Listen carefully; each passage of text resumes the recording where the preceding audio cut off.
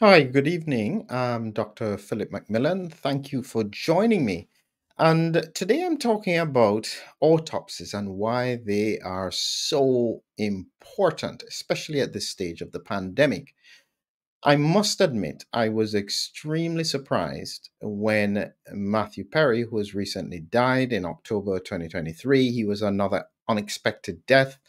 And there was a lot of speculation about the cause of his death because there are so many people who seem to be dying quickly or who are prominent. And so it's raising questions about what is the mechanism. And even I questioned at the time because I was concerned about myocarditis. Could it have been that that was the cause? Well, it's important then for us to do a thorough scientific objective review of it. And I can tell you it isn't that. It's nothing to do with myocarditis. It's more to do with a specific medication that was probably taken in high doses. And I analyze it. If you're interested in seeing the analysis of it, you can take a look here. I've just put this up on my Substack. And so you can listen to the full analysis of it. And what I've been going through on it is just focusing on the characteristics about the autopsy and just breaking it up into critical pieces. So, this was the full autopsy report that was published on, well, it was done on the 29th of October 2023. And as I said, this was surprising that they did that. I went through as well the background in terms of looking at the specific events that were occurring at the time. And these are all critical bits of information that help us to understand the full situation around what happened. But that's not really why I think this is important. As I said, I'm not sure why they published it. I think that they wanted to try and handle what they perceived was misinformation.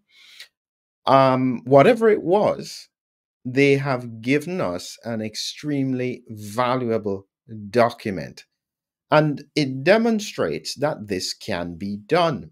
And when you're looking at autopsies, you're looking at, I go through this as well in the Substack, is that this is an example of what they'd be looking at. They'd be looking at the brain, the cut section. They do a Y-shaped cut down to here to open up, getting to the lungs, to the heart, liver, the intestines, the gallbladder, the pancreas, the spleen. So it's a full comprehensive internal review of the body, and critically, they take microscopic sections. That's what we call histology. The reason I'm so excited about this is because when it comes to my biggest concern around autoimmunity, that's where the body starts attacking itself. You will not know this until somebody either has severe disease, at which point, it's a bit late, or if you start looking at autopsies and incidentally find patterns that are very important.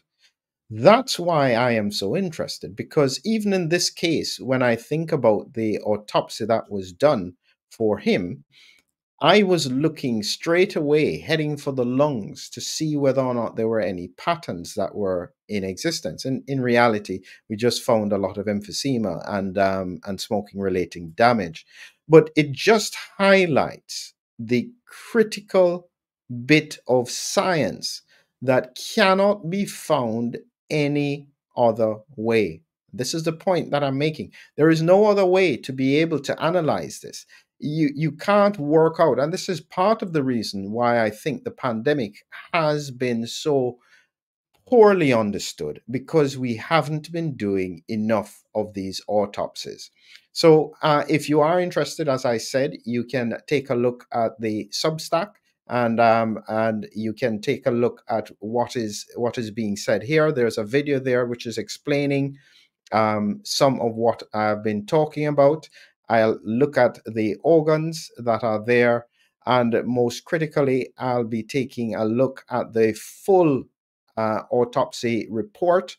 And as I said, just for you to have a context, this is what it looks like. They literally go through every angle: external examination, mechanisms of any injuries, looking at all the organs grossly. They look at the respiratory system here. This is a remarkably valuable document. And as I said, you can see critically down to the histological sections. And then they give you the summary as to why they thought the cause of death was there. And they break it all down, external examination. This is so, so valuable. And we really appreciate the family for releasing this. This is, as I said, you can't underestimate just how important this is. And for those people, and this now gives me the idea that I am happy to talk about these autopsies in more detail. I'll tend not to do it publicly, but for those people who are really, really interested and you have autopsy reports, I'm happy to take a look at them and anonymously, with confidentiality, share my thoughts about it from a clinical perspective. If you are, just send an email to that link, and I'd be in contact and show you how to take out the relevant details so that somebody can just very objectively look at a case and then start to look for patterns. As I said, in terms of understanding where we go in the pandemic, it is because we didn't do enough autopsies, especially at the beginning of the pandemic, when it came to what I call mild or asymptomatic disease. If somebody died, we should have been studying what was happening in the lungs and the intestines and the heart. We would have had a much better understanding as to what was going on in the pandemic. Let's not make the same mistake again. And let's make sure we take the opportunity to study as many autopsies as can be done. We need thousands of them to be able to understand the patterns that are likely to occur at this next phase of the pandemic. Have a great evening.